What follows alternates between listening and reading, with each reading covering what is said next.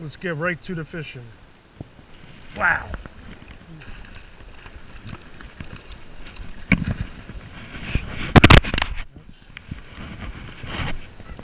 Definitely a keeper, Fluke. Oh my goodness. So far, this is what I'm using tonight.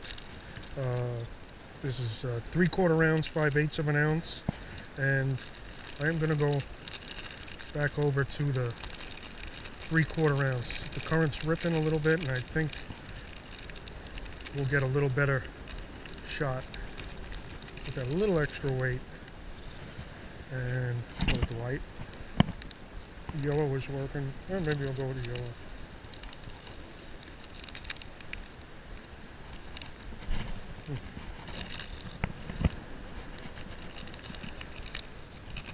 Put that in my pocket.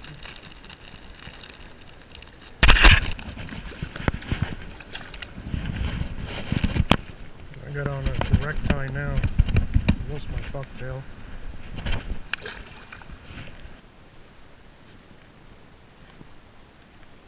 And then again, that is a Smiling Billy or a Hot Lips bucktail, 5/0 hook, 5/8 of an ounce. Felt trailer, I'm going between yellow and white, but you can use any color. I think I like the, you know, I got a whole bunch of colors. But yellow and white is what I'm using tonight. On and off with the clip.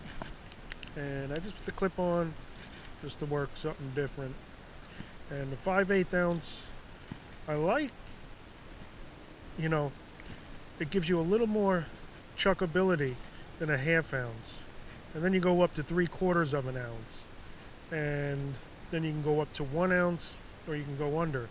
But you need I like to carry maybe 2 sizes, 3 at most, depending on where I go. And this is working great for these conditions. And that's 5/8. You can get 1/2 is just fine. I just like that 5/8, just a little more wet. And keep in mind, the type of trailer you use will influence how your bucktail rides in the water. So keep that in mind.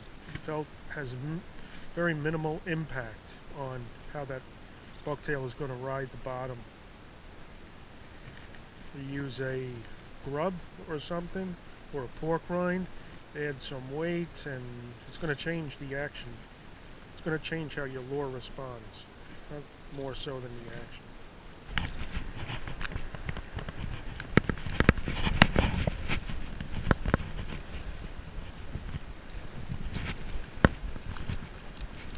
Oh. Weakfish.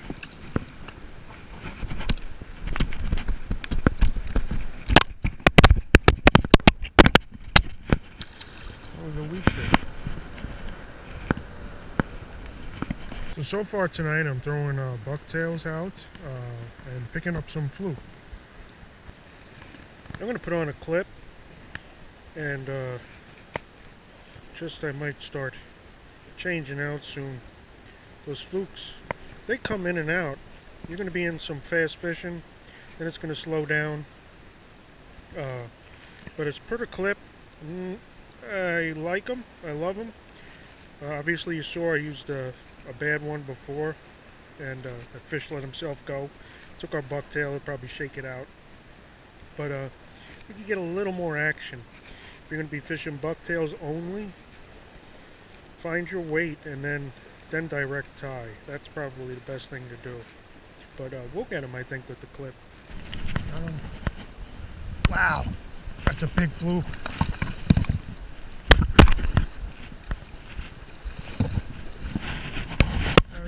Fluke.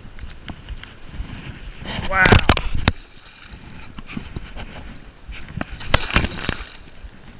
That's a big fluke.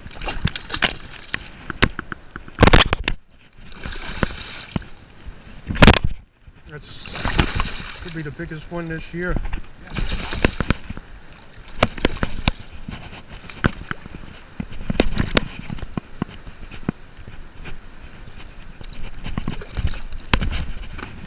Wow. That's a beautiful fish.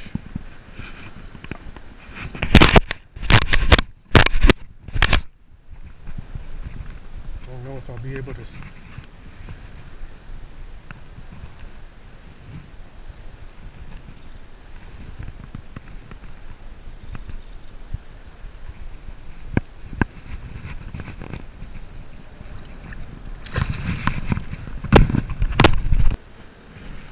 And I'll adjust my trailer as I go. I'm going to make it more tapered. And you can do that just by clipping it.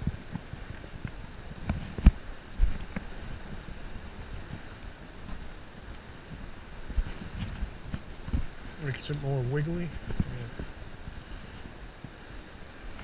So tonight I am just night bucktailing for a fluke or a summer or fall flounder. That's what's out there, and that's what we're fishing for.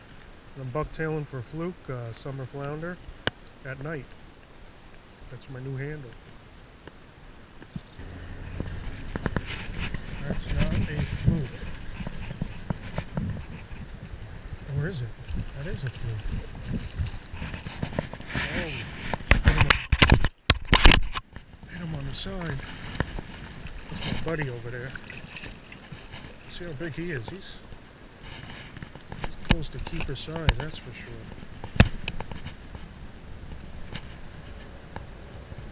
I'd say he's 19. Ooh, here we go. Yeah, I'd say he's 8. That's 8 inches, so 16. I don't know if you can see him, but peanut bunker are the bait of the evening. There's all kinds of bait around. There's mullets, peanut bunker, spearing, and anchovy. Who knows what else, but that's what's here now. So I am going back to the 5/8 ounce.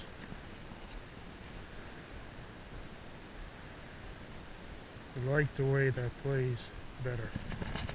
These bucktails, you kind of experiment, you know, with the conditions where you're at and see how they play. And only here's a couple sizes. We'll talk about that in a minute. See, my hook is sharp, and it is. That feels like a nicer fish. Oh wow, it is. That is a keeper. Wow. That's a nice fish. Let's see if we can get him to cooperate. Get a clear shot. That is definitely a keeper. Spitting out those peanut bunker. That's a nice fish. Get him on his way. Love the way their mouths look when they get big.